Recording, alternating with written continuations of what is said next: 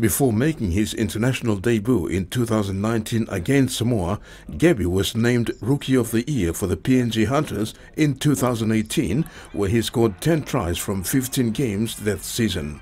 Gebbie was also privileged to have had a stint with South Sydney Rabbitohs for 2020 and 2021 seasons, where he scored 19 tries in 29 games over the past 2 seasons.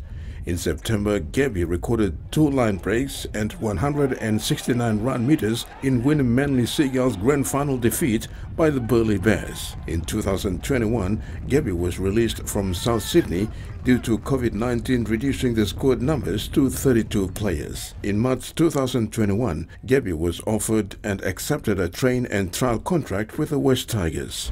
From the Tigers, the Journey Man is now back in Queensland when he was spotted training with the Townsville Blackhawks for the 2022 season. Maybe some would know who am I, because I'm good at running at the back and then just like doing line breaks, gaining meters. Yeah.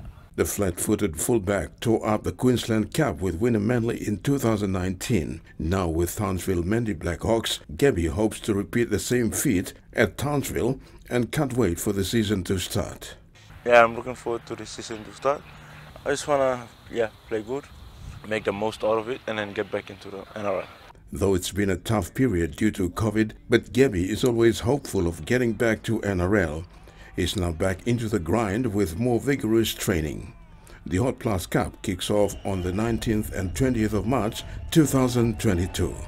Terry Longwood, TV1 Sports.